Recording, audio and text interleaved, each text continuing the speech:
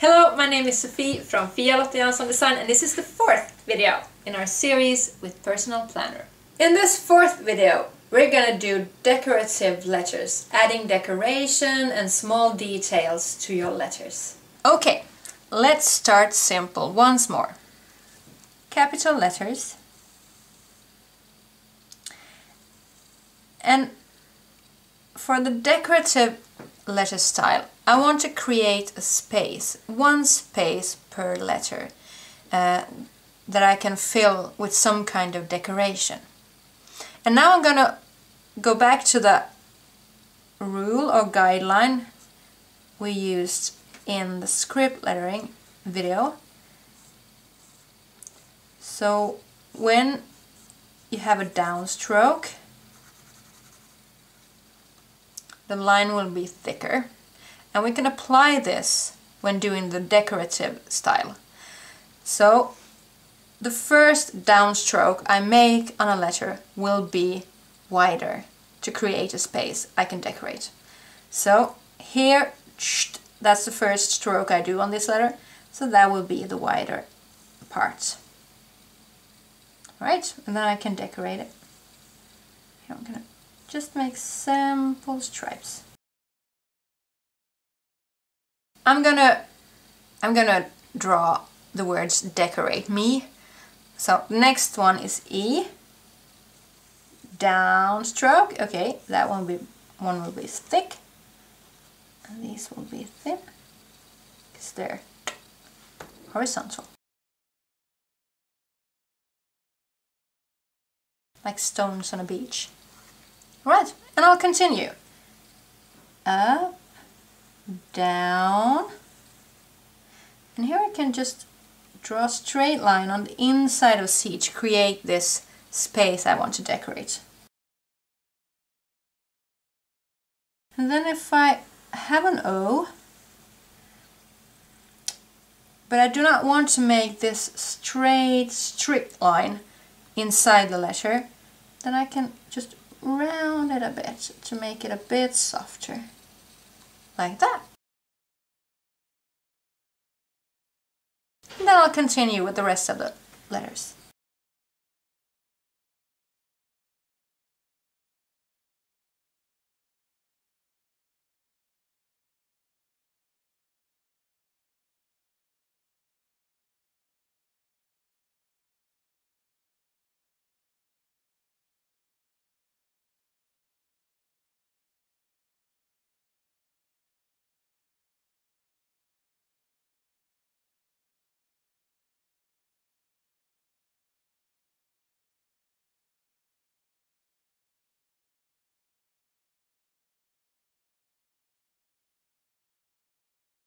When doing an M, I start at the bottom of the first vertical line. So I do an upstroke, which should be thin, and a downstroke, and I make that thick. Upstroke thin, and downstroke thick.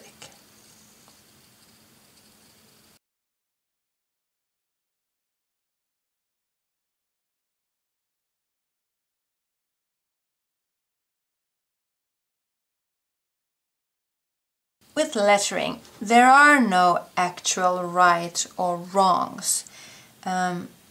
Mostly it's how do I like my letter to look in this word. So these are guidelines to help you kind of build your letter to see how it stands tall, stands straight, stands firm. But if it looks better another way, then you can do it. So I'm going to show you three different kinds of S's, how you can do an S. Like that.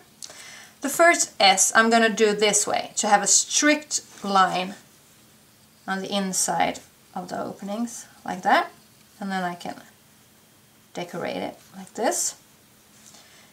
I might want a softer line, that's a bit bended, to make a softer outlook.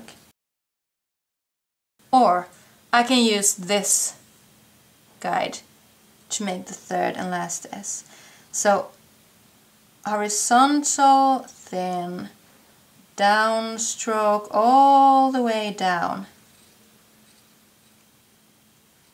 Then I'm going to continue on the other side of the original line. Downstroke, like that. So now you have the thick part balanced in the middle of the S. And then you can decorate it. I'm also going to show you an N. If you follow this guideline, then an N should be like up thin, down thick, up thin. Here you have an N that's balanced. You have the balance in the middle of the N, and you have a letter form that is moving forward. But if you're going to write an N in your word and all the other letters have the decoration on the left side, then you can put your thicker part, decorated part, on that side of the N, because it suits with the other. Works better in the whole piece. So here again, play with your letter forms. Don't be afraid to try. Worst case, you have to erase, or best, you will get a new letter form that looks amazing. So don't be afraid, letter, and have fun.